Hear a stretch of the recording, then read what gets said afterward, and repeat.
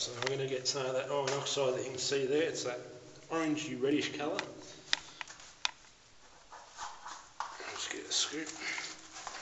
Stuff really stains your clothes. Really stains your clothes. Just a scoop like this, and get a whole lot of it like that. Stick it in there. I think that'll almost do. Just get a little bit more. Oh, that's terrible stuff to handle. It's really staining. It really stains. Now what I'll do when I get home is, obviously this has got clay and other particles mixed up with it, is I'll separate it as best as I can. So I think that will do for now. I don't need a lot of it.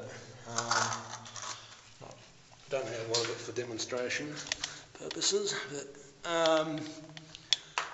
yeah, so that will do for now. Let's leave that there. That there will do for now. That's small enough to make a little tiny bit of iron. Pig iron they call it. So yeah, I'll take that out. Take that out with me. And then I'll show you how to melt it down and process it. So that's pretty much the raw oxide coming out of the fault there. That's the raw mineral. This is the raw mineral here I've got in my hand. So all I need to do is kind of refine it and then melt it down. Alright, so this is the raw material that I got out of the mine. And I've had it sitting in the sun for a few days just to dry it all out. Makes it easier. You can see how it's still got a bit of moisture in it, but you can see how it breaks up a lot easier now. I was going to sieve out all the clay and impurities, but I don't think I really need to at this stage, because there's not much impurities in it. If there was a lot of rock and stuff, I would, but it's mainly pure iron oxide, so I don't need to really separate anything out of it at this stage. But I do need to break it up a bit finer, because finer particles, when it's heated, finer particles will start to turn to iron a lot quicker than the larger particles, because it melts it quicker.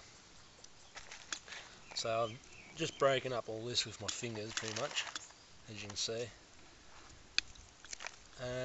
and then I'll pretty much make a kiln. I want to make a kiln, and I'll fire it up and put a flux with it, and see if we can, and some charcoal, and see if we can get some bit of an iron ball happening.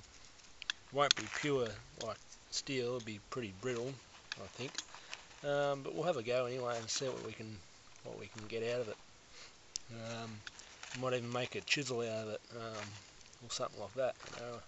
A rock tool maybe later on. We'll have to obviously refine it from the pig iron stage and maybe put other alloys, metals in it, but we'll see how we go. At this stage it's just pretty much just drying out, and then I've got to make a kiln, because I haven't made a kiln yet for it, and a blower as well. And that's a bit of slate there, that does belong there. There you go. So I've got to take out. It won't matter if it's got a bit of rock in it. It's just that if there was a lot in it, I'd sieve it all out. It's a bit of grass or something. So yeah, it's just a small batch for now, just to see if it'll work. And then in part 2, I'll build the kiln and put it all in the kiln and fire it up and see what we can get out of it.